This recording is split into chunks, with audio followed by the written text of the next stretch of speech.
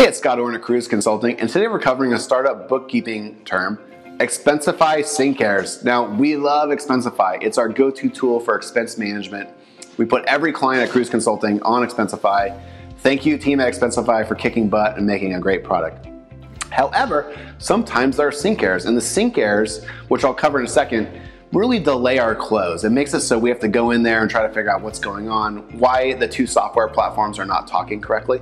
And we actually like to do intra-month reconciliations just for this issue so that we can figure out the sync errors before it's the first of the month we're trying to close the financials for a previous month. So the cause of the sync errors is usually the Expensify system, which is pushing both the expense report, like a digital copy, into QuickBooks, and also a record of the payment reimbursement into QuickBooks. That's just not talking quite cleanly with QuickBooks. They're two different systems. Now, one of the reasons we love Expensify is they're integrated really tightly, but some things happen sometimes. Sometimes the first issue is QuickBooks has just been disconnected or the password's wrong or something like that. So you need to reauthorize QuickBooks to sync with Expensify. That's the easiest one.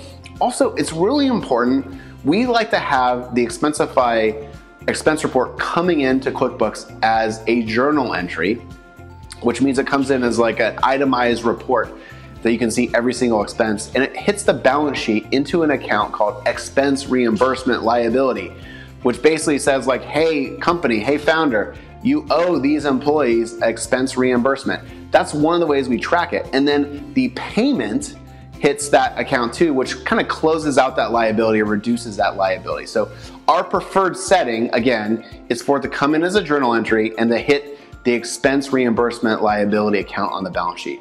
So sometimes, Expensify can be set up incorrectly as mark it as a bill or hit the credit card or some other account, which will create those Expensify sync errors that we're talking about, which we're hoping to troubleshoot. So with our standard setup, actually it's pretty easy, and Expensify rarely has sync errors.